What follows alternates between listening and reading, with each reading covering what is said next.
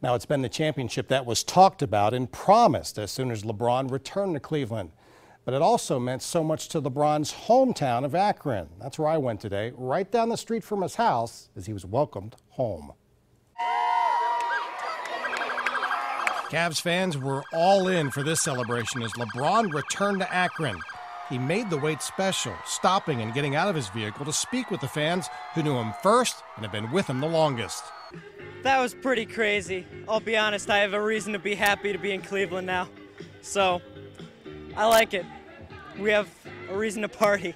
Among the fans enjoying LeBron's MVP performance was Christine Jakayla Myers, who used to live in Liberty for 10 years. It's her second title in 2 weeks because she's also a Pittsburgh Penguins fan.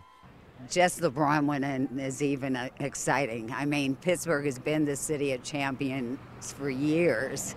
And being born and raised there, I have that championship ideal in me. There was an overflow of signs welcoming LeBron back to the neighborhood, and these fans were tired of screaming and cheering at the TV. They were glad to see LeBron in person so he could hear them. Just worked so hard and made sure that they were able to bring it home to Akron and Cleveland, finally. Sky, can you just tell me why LeBron is your favorite player? Because he makes shots with basketball. I love basketball. The Beacon Journal headline screamed, "One for all," ending 52 years without a championship for Cleveland's major sports teams, but also leaving the fans wanting more. I hope so. We'll see what happens, but I'm glad I at least got to experience this one. More would be amazing, but I'll take one. More would definitely be amazing, but one is better than none.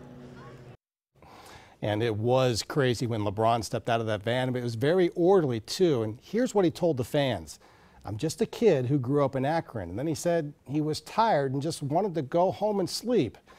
Julie, must have been a big party in Las Vegas last night. And absolutely a lot to celebrate.